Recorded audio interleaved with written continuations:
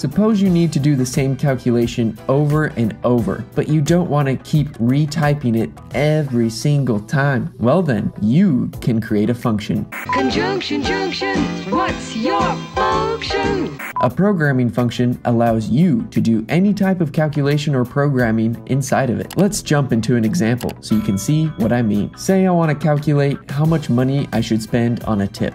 Seabass and the fellas offered to pick up our check.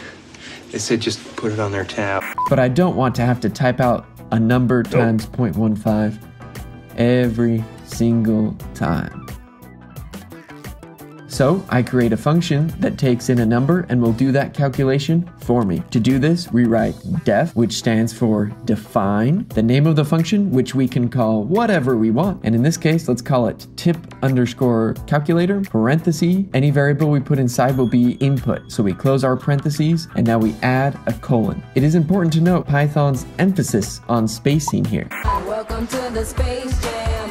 Here's your chance. Do your thing. Every time you want something to be inside of a function, you need to space over the correct amount of times, 4 spaces for each level. So to do a calculation as part of this function or inside of this function, I need to hit the space bar 4 times before I type anything. And now we type return with x, the number we input, multiplied by 0.15. And now over here in IPython, we can type run. And now we can give type calculator any number we want. So type calculator of 20 will be the exact same as doing 20 times 0.15. Now let's say we want things to be just a tiny bit more complicated. Suppose on meals that cost greater than $50, you usually tip 20% instead of 15%, and you want to include this inside of your function. We can, just by using a simple if statement. Inside of our function, we will write if. I said, if. Oh, if. Then a condition. In this case, x greater than 50, colon. And now in the next line, we want it to occur inside of the if statement, so we must make sure we are indented 4 spaces.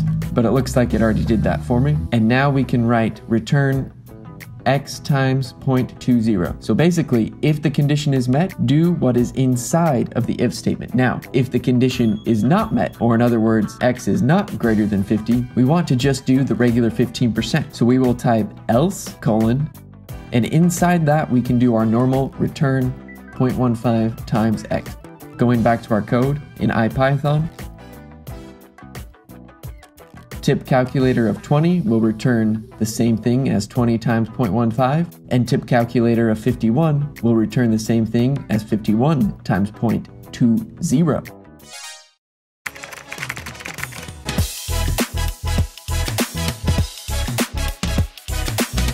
Thank you for watching the video. I hope you enjoyed it.